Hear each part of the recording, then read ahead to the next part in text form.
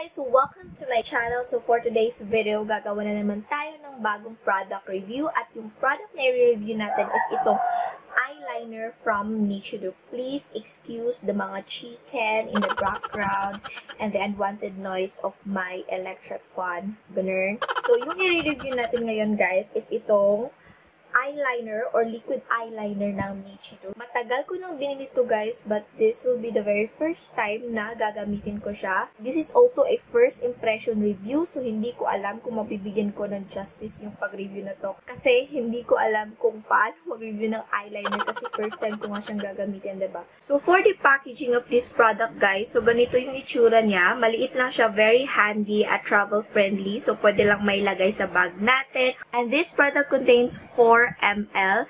And then, sa likod nito guys, ayan, makikita mo yung mga ingredients ng product na to. Ililista ko na lang sa description box. Ayan guys, nabili ko yung product na to sa Watsons. Ayan, may price pa. And this one costs 68 pesos. So, itry na natin gamitin ang product na to. I hope marunong ako.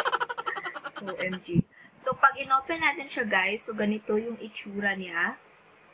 Ayan, ganyan yung itsura ng tip niya.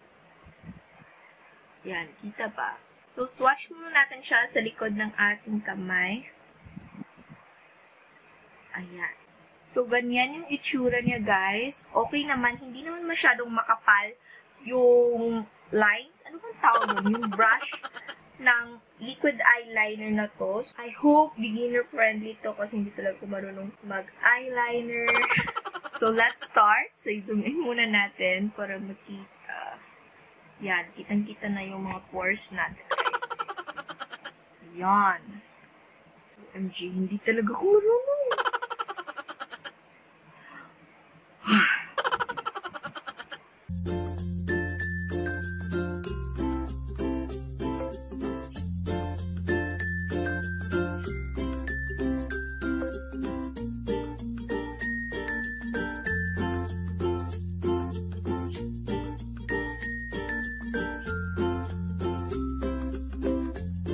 Yan, may nangyari ba? A few moments later. Ito na ang finished look.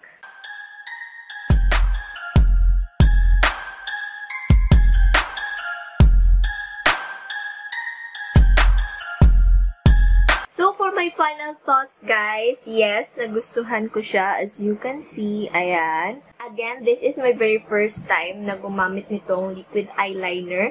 At kung napansin nyo, very simple lang yung ginawa ko. Parang niline ko lang talaga yung sa eyes ko. At hindi ko na yung kagaya ng mga makeup guru or mga beauty vloggers na parang pack na pack talaga yung parang wing eyeliner, ganon.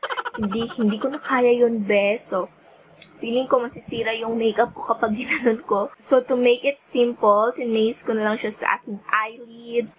Eyelids man tawag dyan. So, for the packaging of this product, guys, ayan, maliit lang siya. I think this one is 3 to 4 inches yung height niya. And then, it comes in a very sleek tube. And again, this product contains 4 ml. This is only 68 pesos. And I would recommend this sa mga beginners na kagaya ko. Kasi this is a very good product para ma-practice kung paano maglagay ng liquid eyeliner. Binili ko siya, it's because mura lang siya at hindi pa ako expert masyado maglagay ng liquid eyeliner. So, I think masasayang lang yung pera ko kapag bibili ako ng mamahalin. That is why I give this one a try. And sa brush niya guys, ayan. Para sa akin, yung brush niya is very nice is because thin lang siya guys, ayan.